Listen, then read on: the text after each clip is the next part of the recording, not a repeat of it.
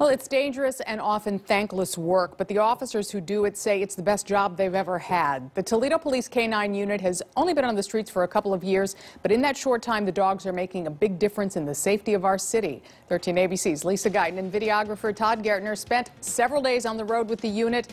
Lisa joins us now with the story.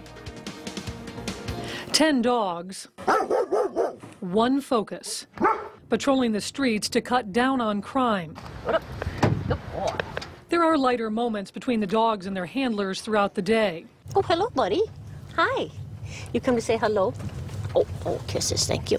But those moments often change in a split second. They all seem to have a sense of, hey, something's going on.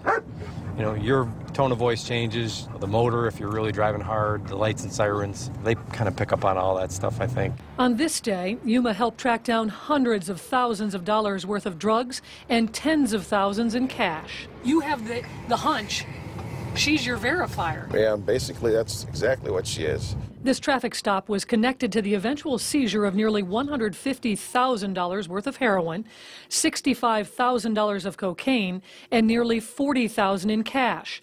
It was all found in a storage locker. She sniffed all around it. She jumped up on it. She put her nose in the air by all the seams. She sniffed down under the door. And I think once she sniffed under the door, she got the odor that she knew that was present, and she ended up laying down and indicating. On any given day, the dogs are tracking suspects, sniffing out weapons, bombs, or drugs. And you can see oftentimes they'll carry these needles around uncapped, which presents a risk not only for themselves, but for anybody else who might come across.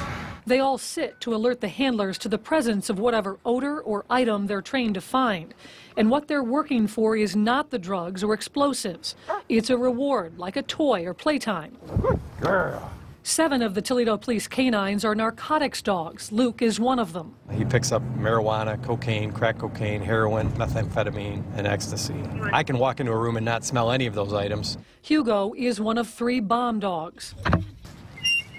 The bomb dogs are trained to find 20 different scents, everything from dynamite to fertilizer-based explosives. So every day we train with a different scent, because there are so many different ones, so we try to get 1 or 2 different scents every day. That training is done both at home with the handlers and on the job. The dogs train for months before hitting the streets, and that training really never ends. The K9 unit gets together twice a month to train, and then each handler works with their dog on a daily basis. Some of that work is done at this Toledo Police obstacle course. The obstacle course training is about obedience and confidence.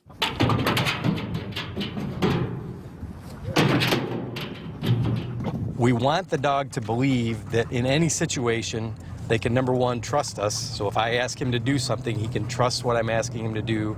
And that the other thing is that he'll succeed in whatever given scenario we put him in. The Toledo dogs are all imported from Germany or the Czech Republic, and their commands are given in those languages. Each dog has its own passport. A number of different breeds are used in police work, but Toledo's entire unit is made up of German Shepherds.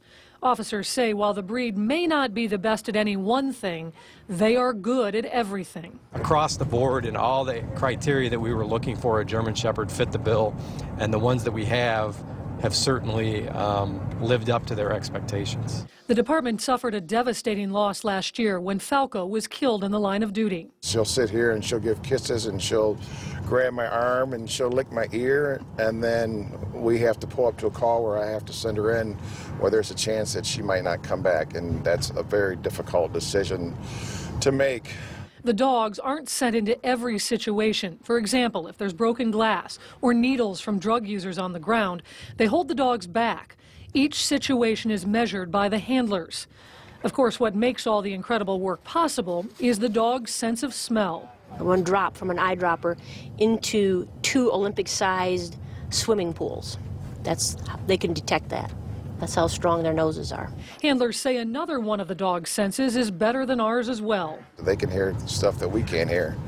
So she'll perk right up and she'll see somebody that I never even saw, which is good for, you know, in case safety reasons, so no one sneaks up on us. While they are called on thousands of times each year in all kinds of situations, some of what the dogs do is hard to measure. Their presence often helps prevent problems. People hear the dog barking in the back of my car, and they're much less apt to run as they maybe would be in the past without a dog. And when the workday is over, the dogs all go home with their handlers, making for a 24/7 partnership. Good boy. You can't ask for a better partner. I mean, just when you might be having a crummy day or something, he comes up and gives you a big old lick or gives you that goofy look. You know, she listens very well. You're not a little partial, are you? Unlike some of my children. Yeah, everybody's going to say their dog is the best, so. But yours is. I'm going to say mine is.